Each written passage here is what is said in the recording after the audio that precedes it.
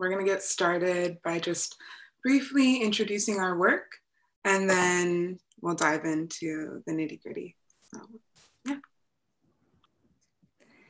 Thank you, Jazmin. Hi, everyone. My name is Jeannette. It's wonderful to see you all and to share space today with everyone. I'm excited to hear everyone's thoughts, to learn a little bit about you, and to honestly just think about visual storytelling and through the lens of our own work and also collective identity. So I'm going to go ahead and kind of start us off a little bit. I'm going to share my screen. And so I am also a visual storyteller. I am a light worker in all the ways that that word encompasses the way that we exist in light and that we come from light. I'm also an education designer. I work with a number of cultural institutions across New York City and actually nationally. And I work with a lot of court-involved individuals to be thinking about our own narratives and how do we counter those narratives and what are exactly the gaps in those narratives in the way that we begin to understand ourselves as humans on this planet. I am also an archivist, specifically working with the archives of my family. It's central to my practice in thinking about the ways that my family has immigrated from the Caribbean and what is it to exist in two soils and essentially having multiple homes and not really ever feeling like home in either one. And so it brings me to sort of the first question that I think about in my own practice, and one that I want us to think about collectively, which is what do our archives say about our existence? And the word archive is quite a loaded one and one that we hope to unpack together throughout our session, and thinking about an archive as a collection, a repository for our stories. And essentially what happens when you don't have access to those or there's been a rapture. And for myself and my own family, I work a lot with images and documentation between family members intergenerationally and how some of those archives have actually been lost or that there's a gap. And so therefore there's a gap in my own history. These are my parents, and my father was a photographer, and without ever really claiming that term, but he's the human that gave me my first camera, my first light working tool. And I became absolutely obsessed with organizing his photographs chronologically, or what I thought was chronologically. I didn't exist during those moments, but I was sort of trying to figure out what was the timeline.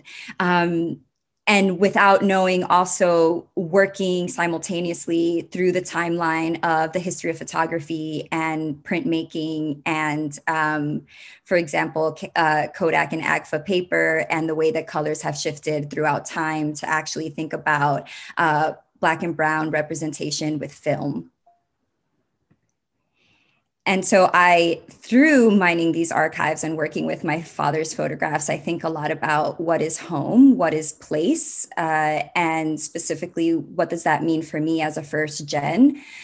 So I work with multimedia installations where I'm incorporating my father's images alongside of my own images. I've been blessed with the opportunity of actually living in both spaces, both in New York City and also in Santo Domingo, and being able to go back and think about what is it to be an American queer femme, also existing in this space where there were so many limitations upon my own family members. And so I like for us all to think about how we can begin to acknowledge the fractures present and move towards closure. And so thinking about moments in our own lives where maybe we have lost something. And this could be in ways of thinking around memory, in thinking about moving physically from one place to another and maybe losing a piece of an image or a document or a diary or writing that spoke to that specific time frame. And what happens when you no longer have it tangibly. And so through the work that we're going to be creating together, thinking in terms of that idea of closure, what does it mean to receive closure, get closure? What does that process actually look like? And for me, it began with really losing my mother. When she passed away, all of our belongings from when I was a child were lost, with the exception of 3 boxes of photographs and a few of her diaries. And I never got to really know my mother as an adult. And so I relied heavily on her diaries to really understand who my mother was, outside of just this human who cared for me, but also who was this human who was a wife, a friend, a sister. And I grew up primarily with my aunts. So I have many different moms. And the good and the bad of that, of having many cooks in the kitchen or having many voices kind of telling you what to do, but also very grateful to actually have these beautiful beings in my life, who at various points, maybe we didn't really 100% understand each other. But I think that through my work, I do try to understand how time and place has impacted us. So I want us to also think about in what ways can our work create visibility, whether that's create visibility through healing, create visibility through closure, create visibility of individuals that maybe we no longer have access to, or memories that we no longer have access to. And so I'm going to also now pass it over to the wonderful Jazmin, who will intro themselves. I'm Jazmin Jones. I use she, her pronouns. This is a still of my website. It's unfortunate because my website has a lot of multimedia, so you should go check it out. But yeah, I too identify as a visual storyteller. And for me, what that means is I'm someone who works across many different mediums, and I'm often trying to do what's right for the work. So if it's oftentimes I'll have like an intention or a story that really moves me, and then I'm figuring out what is the right medium for that story. So that might be a series of images, that might be a short film or video art. It could be an installation piece. I could curate a show with other existing things that are out there. And for me, oftentimes that is really based in the screen. And in my work too, I would be remiss not to acknowledge my collective, or the collective I'm a part of, Bufu Bias for Us, which started out as a documentary collective looking at Black and Asian cultural and political relationships. And through that work, I've really, I think, begun to think of documentary as a tool. And, these films can be guided and facilitated conversations or meditations. So yeah, and we're going to talk about the relationship to the archive. It's fraught, my personal relationship, but I'm also often like pulling from it or trying to create films out of images that don't exist. So I'm going to switch it up a little bit from the last workshop, and I'm just going to go through chronologically some stills and GIFs of videos that I've made in the past, and we can kind of see the growth, but I'm also just going to dissect how they were made, because when I'm making these screen films, these are really things that you can do in a pandemic, and I wanted to share tools that are actually accessible in these times. And I realized that a lot of my films could have been made in the context of a stay-at-home order. And this is not all of the work. I've taken some things out of here, but we're missing one video. So this is a still. Okay, so these are early Jazmin Jones video art pieces, very undergraduate feminist art going on here. So right here we have a film called Why You Broke Up, which takes place all in a screen. And I'm using the interface of Storybook Weaver as a 90s millennial baby, where you could you were encouraged to create your own story. So I'm telling the story of all of these different people I broke up with. It's very navel-gazy. And then on the right, we have another film that is a screen film, and it's called Like Mike. And it's based in an anecdote where my first kiss, I was intimidated at a school dance to kiss this boy. And I was so nervous. I kissed his I went for his cheek, but I kissed his ear. And so everyone called me Mike Tyson. And so I'm as I'm unpacking that, I also found all these deeply disturbing videos on YouTube of young girls being intimidated into their first kiss. And so I'm trying to work through this early trauma. So moving on, we're not actually going to get into my breakup stories. Oh, you get a little Storybook Weaver there. So This is another early film.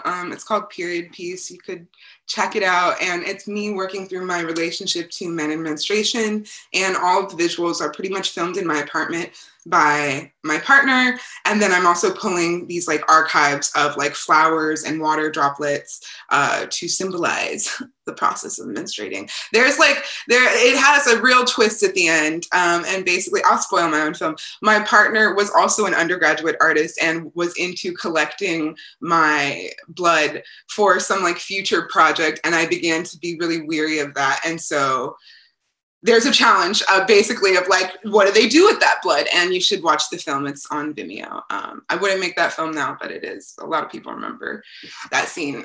This is another film I'm gonna dissect, dedicated to my mentor. And it's all about me being a flake. And, you know, as you can see here, I'm searching for a visual metaphor to apologize to my mentor. And so just to break it down and show you how the sausage is made, I have this nice like cloud backdrop that I pulled from the internet.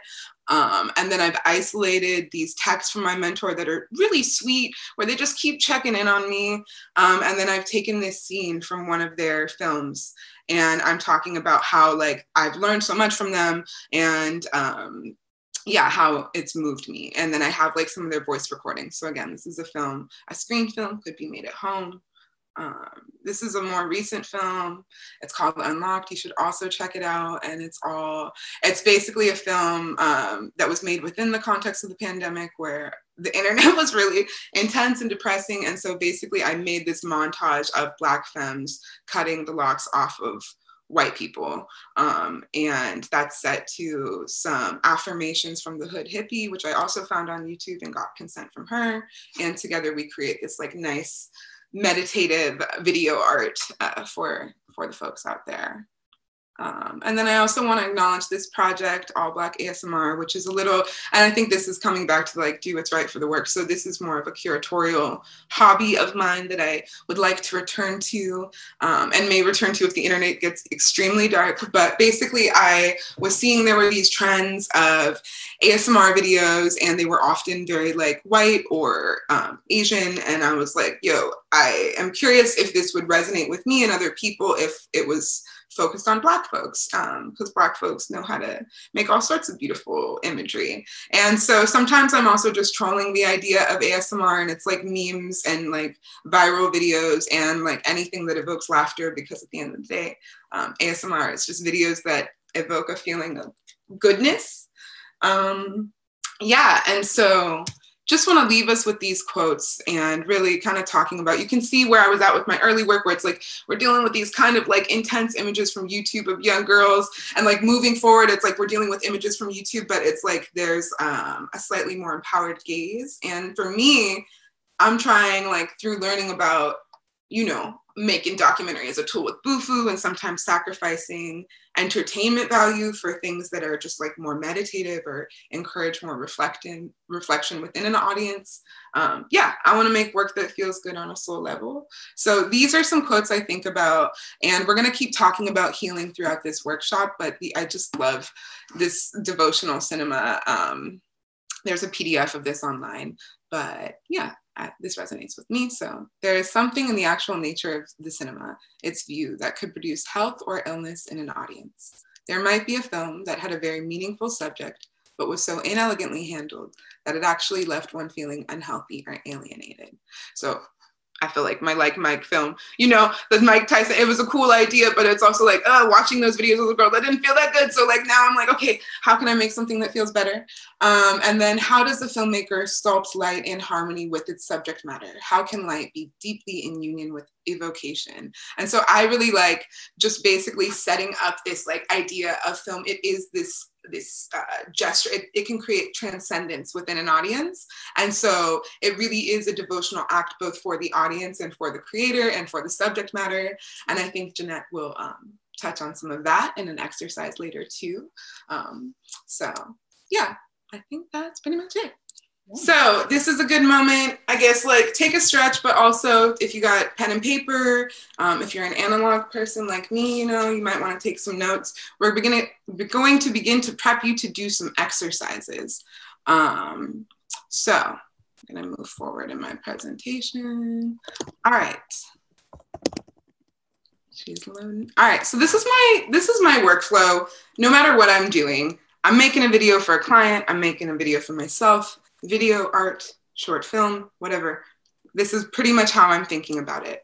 So first I need to gather those assets that we're going to talk more about, like how I'm actually pulling from these spaces like YouTube and this like old archival footage, but sometimes I'm recording it from my phone. Ingestion. So you gather those assets, then you want to review your footage.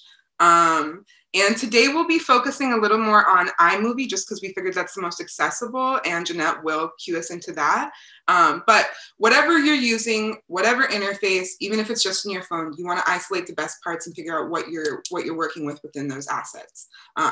It's always nice. I like to take, like I said, analog notes with time code. So if I'm seeing something cute, and then I also like to start to trim down my clips. So that'll save me time later when I want to actually start to move things out. Then I like to map things out with a story arc and a paper edit, which I will show you guys some story arcs that you can use. And like I said, I'm an analog girl, but the cool thing we're doing here is we're also demystifying linear editing. So, you know, like we're making things on computers. You can move things around. So that's where you get into assembling your cut. And I like to, you know, I'll make something, maybe I like it, maybe I copy and paste it, you know, like I have fun. Sometimes I walk away, sometimes I come back. It's when I was working on these personal documentaries, I was in a class where basically you had to make a film a week and you were graded, like the more vulnerable it was, the better your grade was, which was quite, like it really challenged me. And that's where I started making a lot of these screen films. But I realized with that process, especially when making personal documentaries, the first cut, it ain't it. I always had to make one cut and I'm like, this ain't it. And then the second cut, I'd be like, we're getting somewhere. So I feel like for me, the more personal a film is, usually there's like, you have to hit that crisis point, and that's when you're like really starting to like get to the meat of it. Maybe that's not the most sustainable practice, but that's my practice.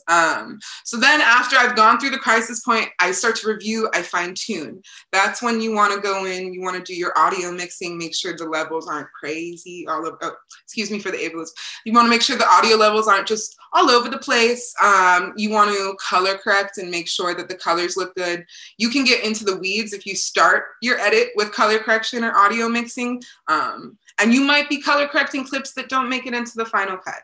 So, you know, save that for last, and then you export it, then you upload it and you share it. Over here, you see the little image. There is like, this is my bread and butter. I literally, you can do it. I could share it with you in this one screenshot, but in QuickTime Player, there's this function, screen recording, and you can choose to record the audio within your computer. You can choose to record the audio on the mic of your computer. That is amazing. And so a lot of the times when you're seeing like videos of me in a chat room or things that are playing out in real time, I'm using that. The files can be pretty heavy, but we'll talk more about that. There's also on your iPhone, you can do screen recordings on your iPhone. I do a lot of airdropping from my phone to my computer. Okay, so this is also the bread and butter. And I have to shout out my mentor from that film, Hey Kirthi, the mentor I was ducking, because she shared these with me. And you can see, like, I've learned so much. So Kirthi Nath, wonderful filmmaker, check her out. But I'm gonna first start by the schema. And so this applies to documentary, narrative, what have you, but this is just like a way of like, when I'm sitting down, I'm really intention driven. I wanna make sure that I know like what I'm saying. It's usually not extremely experimental. I enter and edit with a point. So I enter and I'm like, what is my story? What am I making a film about? What's the conflict? Or if there's no conflict and it's more documentary based, then what's the driving force? What are we searching for here? Then I'm trying to figure out, what do I want people to take away? What's the message of this film, or what are the themes that are coming out throughout the film? What do I want people to be considering? Then the aesthetics. I love aesthetics. And that word has been bastardized since this model was shared with me. And now it's just, yeah, it's a hashtag, but what are the aesthetics? So visually, what are we seeing? What are the colors of the film? What are the framing devices, composition? Audio, what are we hearing? What's the scoring?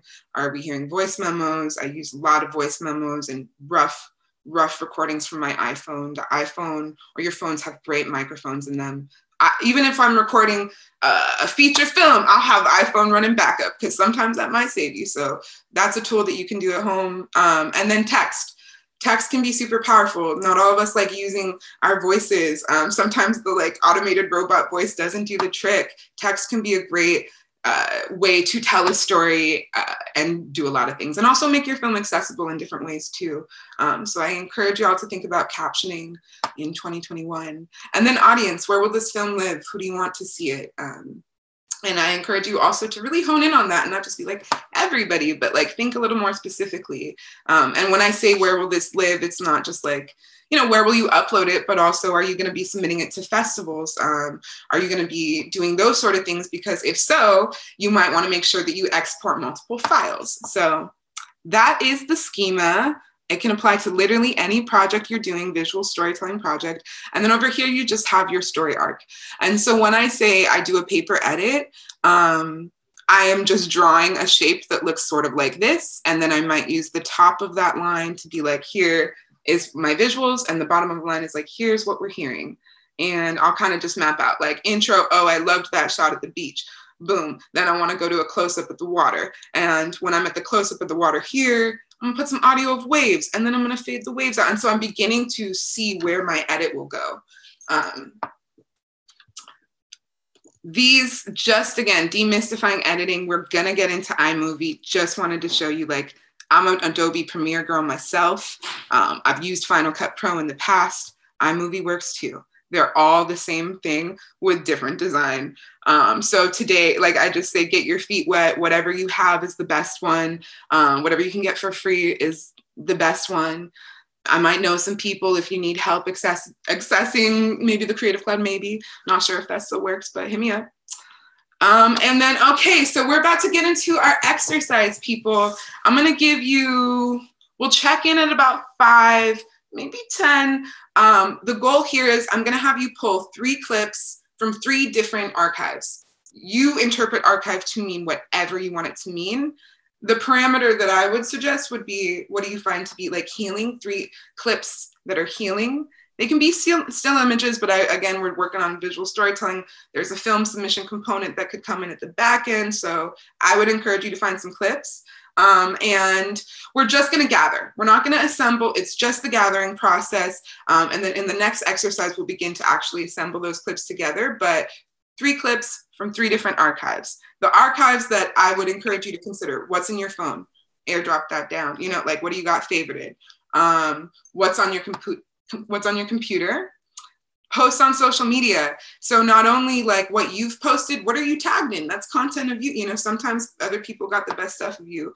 And there's like weird stuff. You go far back enough in Facebook, not all of us have like scrubbed our Facebook. So you might find some interesting content there. YouTube also, there's a whole thing called the fair use law that I really encourage y'all to deeply research as you begin to, like, if you're making art, and especially if you're appropriating other people's stuff in your art. There are certain laws. Generally, if you're like chopping and screwing it and making it your own, and there's rules. I'm pretty loosey-goosey with it. I'm pretty punk about it, but also sometimes you might hit limitations around where that work can live.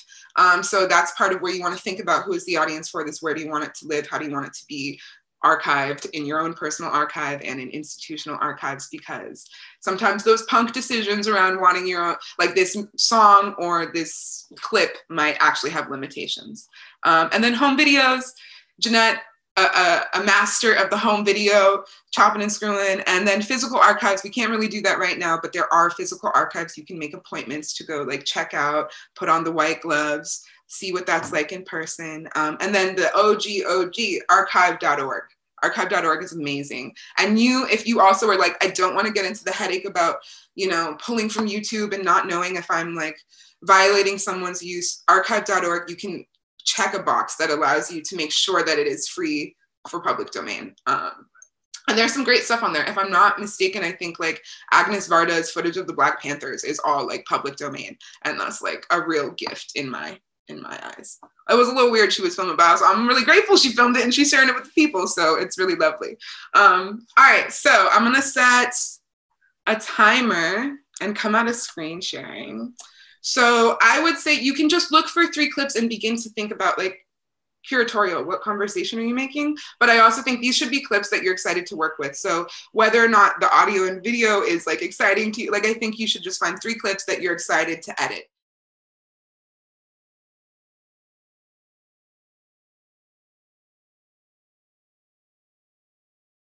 I'm gonna pass things over to Jeannette now that you got your healing imagery gathered. So I'm going to share my screen a little bit and kind of walk us through a little bit of our thought process in terms of like this concept around healing, why we're focusing on healing images, and maybe some questions to help guide you for those of us that actually want to continue to get lost or want to revisit or want a little bit more time, because we will be coming up on a break. And so please utilize that time to actually like go back, stay stuck in that research for a little. So I'm going to share my screen and kind of walk us through some questions that I have for us. I just want to take a moment and kind of define what this word is. So how do we define that word? How do we define the word healing? And this is going to be incredibly personal. So however you think about this word, and I'm just wondering how humans might actually approach defining it. So Jazmin says soothing. Yeah, definitely. I would add on to that and also say process. Like for me, to define this word is to think about process. Hi, thank you all for holding space. This is actually really incredible and definitely beyond, I think, what I even anticipated. You know, I think to talk about healing, I don't want to steal the floor, but like it's just amazing because I think it's interrogating a lot of things that I don't often give myself space to think about. So I just want to say thank you all for that. And to also not take up space so other folks can share their things of healing. I'll go ahead and share mine. Can I share? I'll just start from here. But yeah, for me, this, I don't know, I suppose I think about Black death often because I think, you know, personally I'm surrounded by it, and I don't say that negatively. I think it's a natural part of our living and our being. And, you know, a few years ago, we had a string of friends pass away pretty unexpectedly on a very regular basis. And I just remember just having my camera handy and just being, you know, just documenting those times. But I always come back to this image because this was one of our close friends, Johnny, his funeral. And it's, I don't know, it just doesn't look like a funeral photo to me. Anytime I look at it, it just always reminds me of what we're here to do, is to carry on. And this is like very Johnny energy. This is all him. And I suppose when I think about healing, this reminds me that all of us in this image and people beyond this carry that.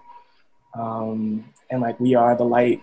We always are a light, and nobody ever dies. Like they just get passed on through the rest of us. And so in a lot of ways, that's, you know, that's a healing moment for me, and one that I carry. Thank you for sharing a bit about yourself and of your family, because that's fam. Yeah. And the way that, you know, I love the way that you're talking about our space and our existence as being energy, and how we're all carrying that piece, right? And we're all made up of the same matter on this planet, and that it's like this really beautiful symbiotic relationship. 100%. Thank you. That was so joyful. Thank you for that. No, thank you for that. And a beautiful way to describe passing, which is just another process of the journey. Healing, yeah, it's not a black and white thing necessarily. Like I kind of saw some pictures of, you know, my beautiful cat that's passed away, who I haven't really memorialized. And so, yeah, in a sense, I think it's a process of, maybe it can be painful because the first step is just facing whatever was hurtful or whatever, you know, whatever loss you kind of got to heal with, or whatever grief you need to go through. So yeah, that's yeah, for me, healing is like the first step in a process, and it can be painful. It can't always be immediately kind of cheerful, because there are lots of feelings to resolve. So it's a process of resolving feelings, I think.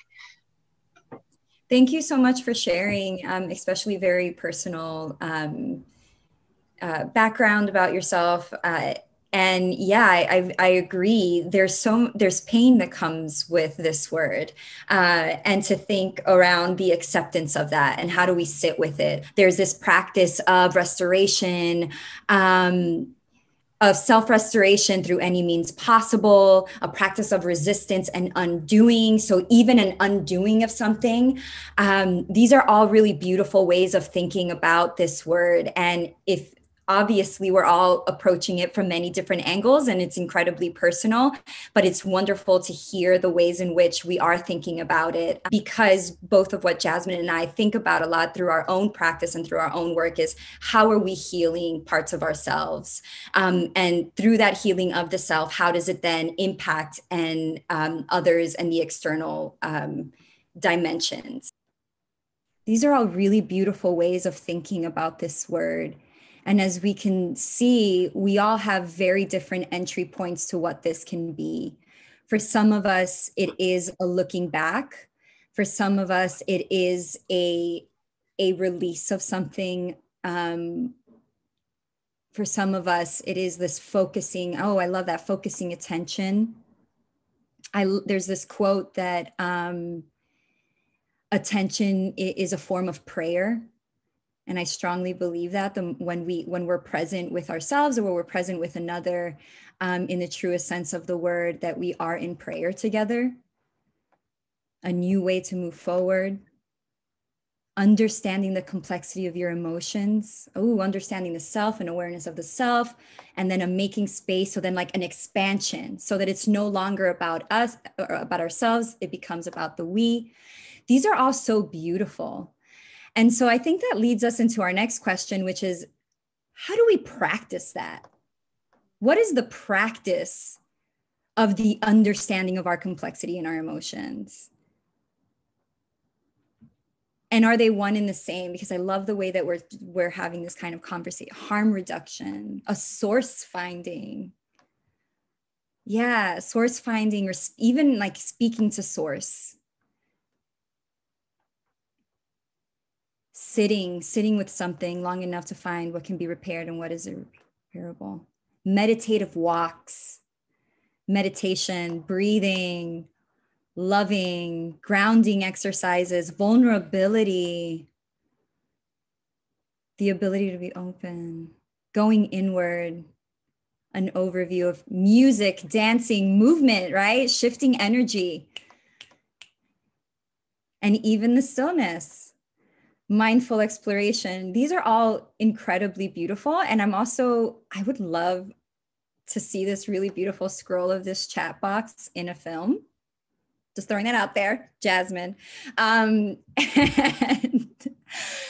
so this leads us into our next question, which is, what visuals do you find to be healing? And I think it was gorgeous the way that Jazmin shared with us a way that they were caring and loving and healing themselves through visuals and through making. And so I'm wondering for humans in this space, like, what visuals do you find to be healing?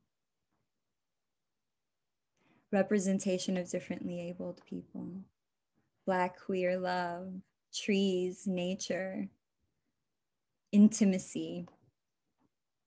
Videos of Ethiopia, so something that can be very personal, from space, sense of familiarity, the sea, visuals that affirm life and all its nuances, Black people, Black love, human connection, visual engagement, memes, yes, that's a way to cope too. Strangers helping strangers, babies, hands on flesh. Ooh, the texture on that visual. I love this photo of this young woman who I don't know. I just love her smile, the scrunched up eyes, you know, that authentic smile that's just completely unabashed. You know, the tongue out, just like mid giggle, you know, the beautiful brown sheen of her skin, her shoulders, the beads, the lipstick, the visor. It reminds me of my youth. And it just looks so joyful and present and real. And I love this image. Thank you so much for sharing. Such a beautiful image, and the joy, right? The absolute, like, being so in the moment and joyful, and the release of that in the face. And I love the tongue out, everything. Thank you so much for sharing. It's so beautiful. That healing place is just, to me, it just felt like the reinventing of whatever it is, like a place of reinvention. And the altar as a place of temple within in the self, and within myself, and that I don't know, coming from like a ground zero place and maturing it to a new stand of wherever it is that I'm looking at. An altar as a place of new delivery that I could take and surrender. A place of surrender, a place where I could place my burden down outside my outer, in the outer environment, and come away with something new in my inner environment. Zeus, thank you so much for such a beautiful way of thinking around an altar as transmuting energy. In the way that I'm understanding your thought process is how this act of doing something externally is then at the same time transmuting that energy internally and transforming it and reverberating. And I love that concept of thinking about the energy that exists within us, but also external from us. And it goes back to this concept of light, one that I thought myself as a light worker in my intro, and then during Jazmin's intro, having that really beautiful quote around how light can be deeply in union with evocation, and that if we are thinking about as us as light holders, light keepers, this practice of an altar, whether it is physical or it's in the self, it's internal, whether it's grabbing from memories or even tangible things like un velario or something along those lines. If you're a human who has an altar in your home and your practice is using candles, for example, how all of these things are in deep union with the past, the present, and also the future. So I want us to think about this and to hold this concept because it's going to actually take us into our next mode of making. And I did want to think about how visuals might also what visuals might we keep alive through an altar, right? So if we are thinking about our memories, and specifically in this workshop, we're thinking about visuals, right? We're making this film. What visuals might we keep alive through an altar? And hold on to that. Hold on to this question, because when we come to our break, you will have the time to kind of mine through your own archives and also other archives that exist on the virtual space, to think about this, like, what visuals are being kept alive through building something, through creating this beautiful foundation. And this will be our exercise that we'll be coming back to. But what we're going to be working on together is to create a healing altar through visual narratives. We will take 7 minutes to assemble the media that's on your phone, desktop, or working surface. So if you're a person who has physical materials, you still will be able to participate in this using some of those documents or maybe actual photographs that you might have around, and that you should feel free to use some of the techniques from our first exercise, where Jazmin was talking a little bit about screen recording, screen grabbing, using things from your phone, and I will also walk us through some of those things, and to consider some of these following questions. Who or what are you keeping alive through your film? How will our descendants engage with this work? right? So the idea is that this work is going to exist beyond us. So if we're leaving it beyond us, who's going to engage with it? How are they going to engage with it? What is that feeling? What is that inner soul work that you want them to be working through while engaging with this work?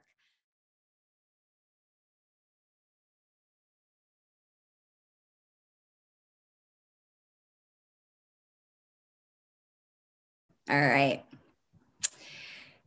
So first and foremost, if I'm thinking around this concept of like healing imagery and creating an altar, specifically building this altar, who am I making it for? Am I making it for myself? Who am I honoring? I want to understand what's the core of my own questioning. Why am I even doing this kind of, why am I embarking on this journey, right? Because it's not an easy one, as Jazmin was saying. So what is at the core of my own questioning? And I think a lot of that has to do with, for me, with the passing of my mother. And then when she passed away, I was coming into adulthood and not having a reference point, right? Not having someone that I can actually talk to about all of these things. And then realizing that the only thing that I had of hers were these pictures and her diaries. And her diaries were actually incredibly sad. And then I realized that my mother like actually suffered from depression and all of these other things that were going on in her life that I had no clue about. So these answers that I was seeking, I was really not getting the ones that I wanted or the ones that I thought that I wanted. And so thinking about that, but that led me to sort of look at all of the other things that I did have around me that she once touched. And this is kind of just a quick mashup of what I was thinking about when I'm thinking about the core of a questioning. So this is my mother's handwriting in the center. I was at my father's house. We do have a practice in my family of keeping altars in the home, and his altar has this very old Bible that's like falling apart. But I recall that my mother used to actually light the candle in front of this altar every day. So I was looking through it for any sign of her, like a handwriting, a highlight, anything. And on the last page, this was present. And she wrote this, I'm not sure where she got it from, what she was looking at, but it says, to know the true value of time, we must seize and enjoy every moment of it. And I loved that. I'm like, oh, what's this idea of enjoyment? How do we enjoy? How do we understand time? If time is this idea of a construct, how am I walking through it with so much joy and so much rhythm that it's honoring all of the hardships of my ancestors, because I am an amalgamation of them. So the picture behind it, or the two pictures that are kind of next to it, one is a photograph that I took. I split my time between here and the Caribbean, and loving the color and the texture of the island, and always wishing that I'm there when I'm not there. And then the screenshot to the right is an image that my father took of me. My father and I have a very difficult relationship, but one that I'm trying myself to heal through actually all of my work. And he took that video of me swimming in un cenote, and I was surrounded by petroglyphs and just at my absolute happiest. And water does that for me. So thinking about that moment with my father and swimming and water, and that's a connection for the both of us. So what I do, begin with a concept, image, clip. Sometimes I write. And in this case, it's my mother's writing that kind of sparked this, or visuals that move you. I was looking through my family's WhatsApp, and that's incredibly lively, and everybody's sharing random stuff from all over the world. And my brother actually shared with us this old VHS clip that he had access to. Again, utilizing that wonderful screen recording.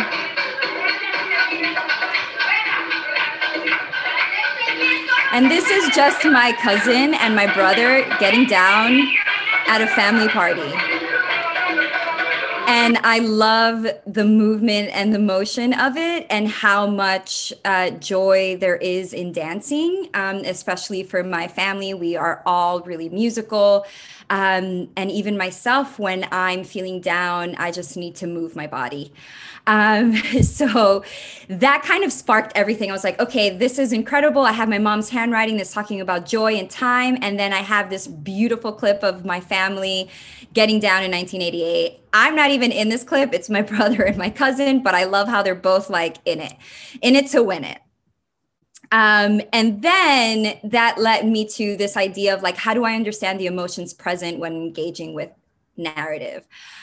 So it brings up a lot for me, this idea that I'm not around my family anymore. My family lives all over the world, and I don't have access to them in the way that I once did. And it brings up a lot. It brings up happiness, but also sadness, and longing and nostalgia.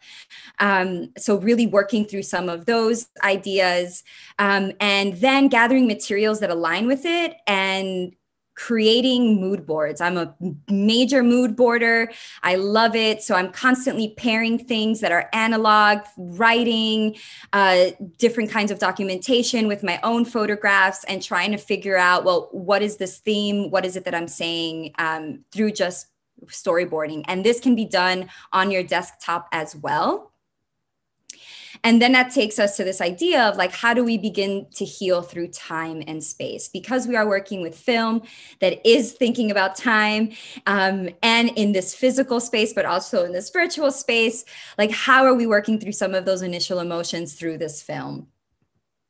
And so exploring the narratives present through pairing and mood boarding, I did this kind of really fun desktop mood board that combines some of what we've all been talking about, like how do we work with still images? How do we work with like old home movies, VHS tapes, all of that jazz? How do we work with actual physical documentation and film clips on our phone? So I created this is about a minute. So this could actually stand in for this film if I wanted to, but this is really just a way for me to work through some ideas. And I used the QuickTime Player, just record my screen function. No, it does not record the audio that's playing, but that's another step, is thinking about like, well, what is the sonic atmosphere or vibe that I'm going for in thinking about this? So starting with some slides, which I recorded on my phone, playing on a projector, moving on to a clip of me dancing that a friend of mine took, moving on to that initial clip that I grabbed from my WhatsApp, moving on to all of these photographs that I found throughout generations of my family dancing, and ending with this like just stream of consciousness writing. It's in Spanish because sometimes I feel like I express myself better in Spanish than I do in English.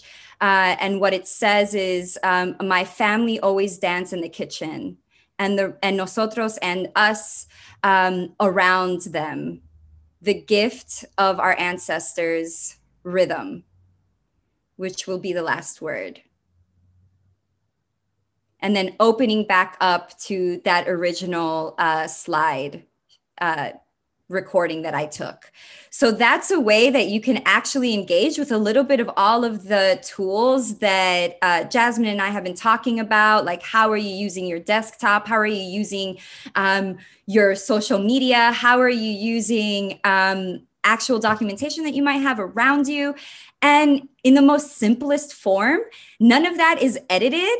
It's all just recorded. And I literally sat there just timing it, thinking about my flow. What am I going for? And this to me is a way of really kind of working through some of my own ideas so that I can then move into an editing process. But I'm wondering if humans would feel comfortable sharing some of the work that they've created with our time together today.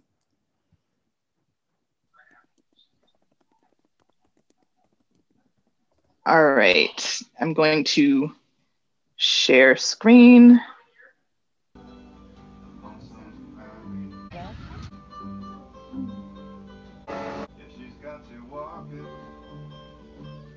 superintendent of Springfield Public Schools. Yeah.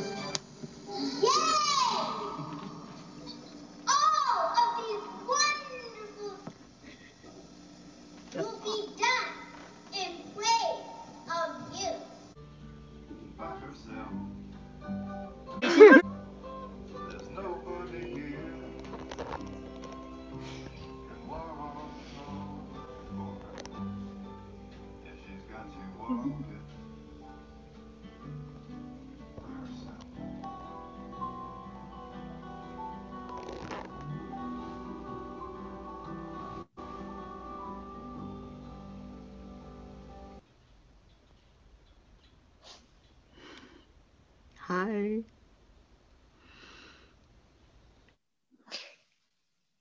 Okay, so like I said, I just put them together. I didn't finish actually editing.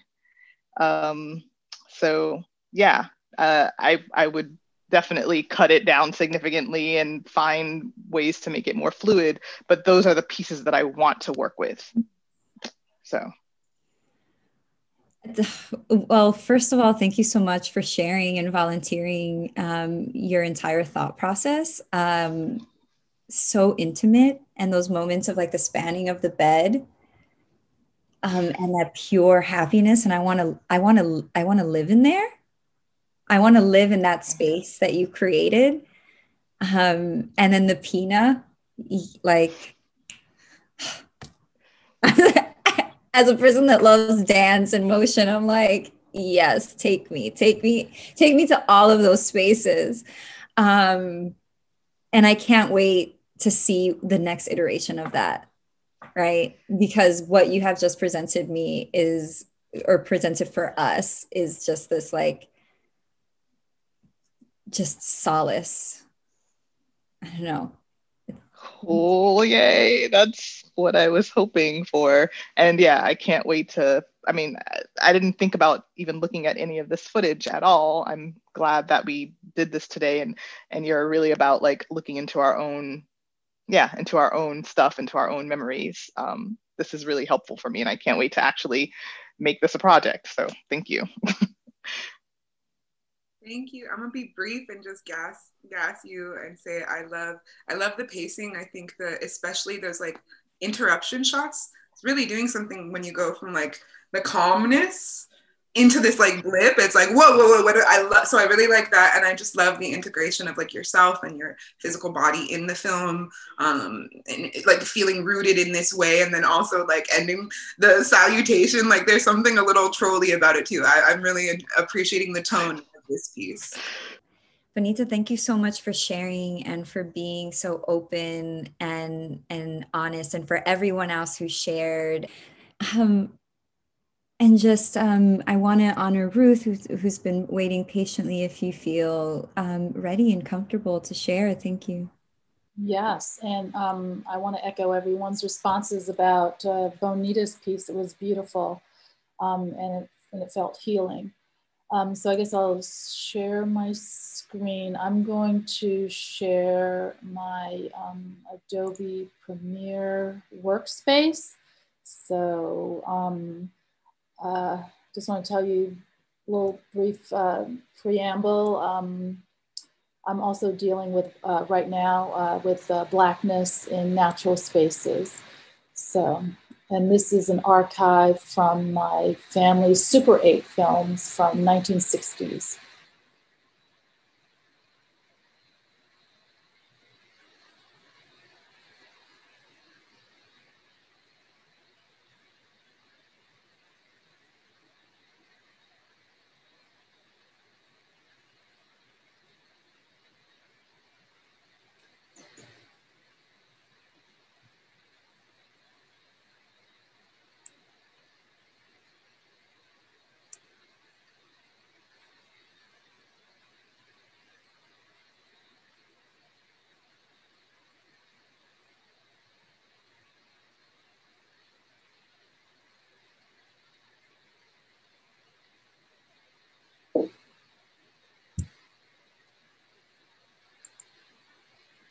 That's it. Gorgeous. Gorgeous. Oh my gosh, the archival recording is golden.